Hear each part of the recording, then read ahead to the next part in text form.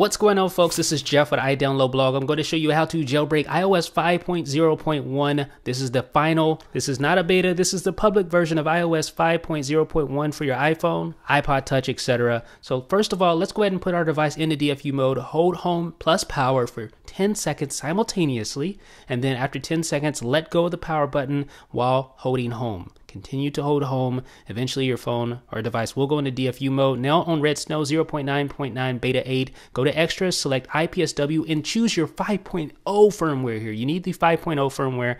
Click open. It'll successfully identify your 5.0 firmware, and then go ahead and click back and then select jailbreak. Now you need to identify the 5.0 firmware because RedSNow has not been updated. Once 0.9.9 beta 9 comes out, then you'll be able to use the 5.0.1 firmware. But until then, you need 5.0.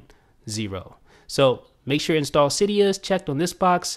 Click next. Since your phone is already in DFU mode, it'll just go ahead and start processing your build. It'll start exploiting with line rain, uploading the first and second stages, etc., etc.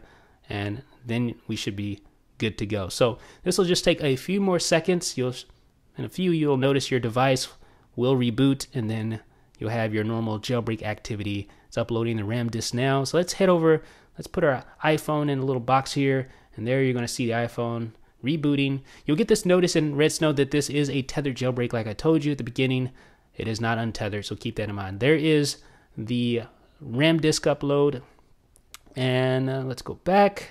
There's matrix mode. Let's just get ready. Go back to select IPSW for our tethered boot. Select, of course, the 5.0 firmware again, and let's go ahead and zoom in. There is matrix mode. I'm going to speed this up a bit just for your benefit here. And let's get right to our lock screen. There it is. There's a lock screen. So now you see the Cydia icon is white, indicating we need to do a tethered boot. So back in the DFU mode right now. So I'm just going to put the device back in the DFU mode, and then we can go ahead and proceed with our tethered boot. So let's head back over to RedSNow and proceed. Just click just boot on the extras menu. It'll go through its spiel because, as I said, we're already in DFU mode. So this makes it really easy. Don't have to worry about putting it into DFU mode right here. It should do it automatically. It's going to exploit with line rain again, and in a few seconds you should notice your phone rebooting, and this time we'll be able to use Cydia.